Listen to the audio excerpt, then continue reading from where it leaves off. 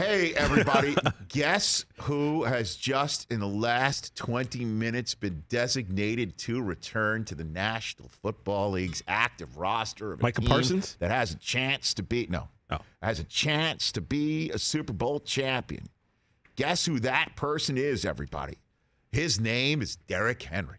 Oh. Yes, indeed. Derrick Henry officially designated to return from injured reserve. The diminisher is back. Man. He is going to practice some.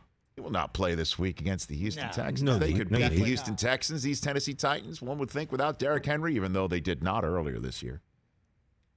One believes that they should be able to take care of this business and make sure that they get the following week off. So Derrick Henry would be ready for, say, the Chargers or the Raiders or the Colts again. That would be something, wouldn't it?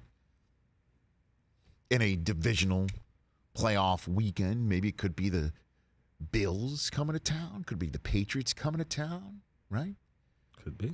Most likely not the Chiefs, because the Chiefs will probably have one more home game themselves, or the Bengals could be coming to town, or the Bengals would have another home game themselves. I don't know. You never know. But that top-seeded Titans getting Derrick Henry back for the playoffs changes the dynamic, does it not? Oh, boy. Oh, man. That would make a very, very strong case for the Tennessee Titans to come through the AFC with Derrick Henry back looking like the diminisher. A.J. Brown back looking like he did, say, against the 49ers. All they got to get is, 2-3 catches out of Julio Jones. Just give me something. Give me something. Something.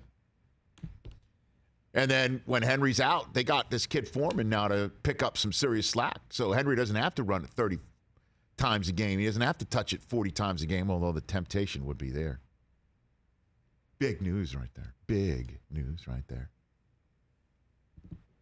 Just putting that in the mind's eye for everybody. Hey, you watched all the way to the end. Thanks for that. Watch more right here.